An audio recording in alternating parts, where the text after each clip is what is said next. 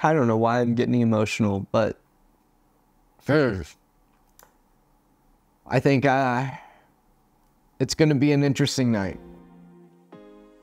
Hey everyone, welcome back to Light Inside Cinema, where we dive deep into the craft of filmmaking and help you sharpen your skills. Today's video was actually requested by one of you guys, and I'm actually excited to talk about this topic. What is it? Cinematography. That's right, we're going to be talking about the basics of cinematography today. So let's strap in your seatbelts, let's get going, because whether you're just starting out or looking to brush up on the essentials, by the end of this video, you'll walk away with the practical knowledge that you could apply on set immediately. First, let's talk about different shot types and what they can communicate, emotionally about a character or even a scene. This shot often sets the stage, showcasing the environment and context. Think of it like the big picture, right?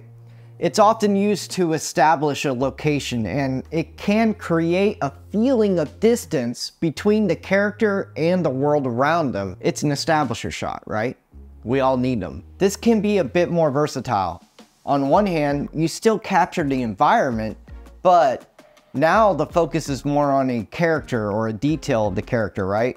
Depending on the context, a wide shot can convey power, or it can also convey isolation, especially when the character is small in the frame, and surrounded by emptiness. It can make the audience think that the character is lonely or disconnected from their surroundings. This is where we start getting a little bit more intimate. You're often framing the subject from the waist up. It's perfect for dialogue scenes, and it's great for connecting with the character. This brings us even closer, and it's usually framing the character from the chest up. It creates more intensity and a little bit more focus on the character's expressions and emotions.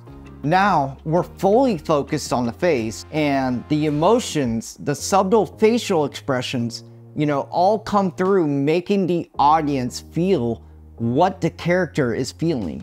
This shot magnifies a very specific detail, like the eyes or hands or feet. It can feel intense, even unsettling at times, and it is usually used to convey something critical or to build suspense in the scene. Every shot will tell a part of the story, and it's not just about what you see, right? It's about what you feel, what you hear. That's why understanding shot types is so important in cinematography. With all the shot types, let's move on to the next part of cinematography, and that's composition and framing. The way you frame your subject within the shot can completely change the meaning of the scene.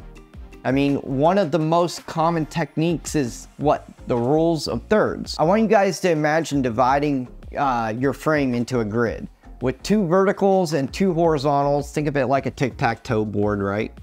And you're gonna place your subject on one of these lines, especially at the intersection of the lines, right? This will create a balanced and visually interesting composition. 2 shots is exactly what it sounds like. 2 characters in 1 frame. It's great for conversations or scenes with equal focus on both subjects. You might even have 3 shots. A tracking shot, moving forward or backwards is all about following the action, and it creates a sense of immersion, pulling the audience in or pulling the audience out. Tracking forward usually feels like you're diving into the character's world, while tracking backwards can reveal more of the environment or give us space to reflect or pull us out of the scene entirely. Before we wrap up, I wanted to share something important. If you guys don't know already, Hurricane Milton, it's getting pretty powerful, and we're in the path of the storm. With that being said, we may not be able to post our video on Friday, and it may be a few weeks before we actually get to another video, depending on the damage, because right after the hurricane, we're going to be going out and doing disaster relief, giving out food, giving out supplies to people that need it. So, my church is absolutely incredible. It's with the Freedom Tour. And if you guys are in need of food or supplies, don't worry. The Freedom Tour, we're constantly bringing in tons and tons of semi-trucks. we're going to be doing a lot of outreaches here in the next few weeks, you know, depending on the damage and everything like that. The Freedom Tour will be there, and we will be there for you guys. Storms itself, they...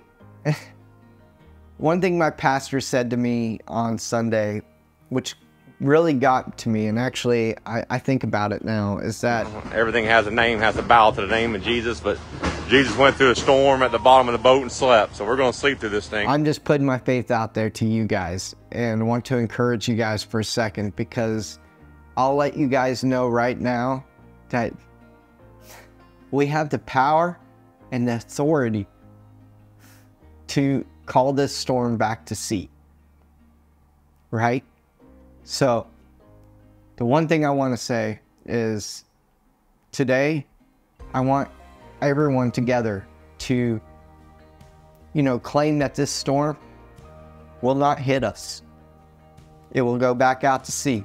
You know, it's going to be all hands on deck after this storm hits, or if it doesn't hit. Regardless, we're going to be in your area. We're going to go out and we're going to help you guys. You know, we're going to have trucks going in and out. Just Sunday, we closed our church early because we had 6 semi trucks come in.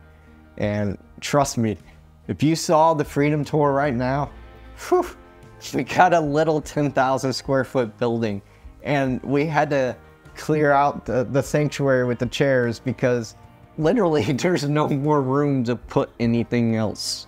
So we are ready, more than ready. We got water, we got MREs, we got, dry goods, all kinds of stuff. And you know, we're ready to go out and be the church. Because let's just face it, a real church is not what you find inside the doors. It's what you find outside the doors. It's about spreading love to you guys. I don't know why I'm getting emotional, but I think it's gonna be an interesting night. We're gonna walk this out together, and we're gonna be here for you no matter what happens. Anyway, I hope you guys enjoyed this video. If you did, click that subscribe button, press that like button, and click that bell notification icon for further videos on filmmaking and DaVinci Resolve tutorials that we're going to post on Fridays. We will see you when we see you. I would say I would see you on Friday, but it is uncertain at this time, okay? So we will see you when we see you. We'll keep you updated. You know, be on the lookout through the community tab, because I know that I can find a way to get on mobile at least, and, you know, send out a quick update on how we're doing and what we're doing and where the outreaches are going to be. All right? Until then, practice and create.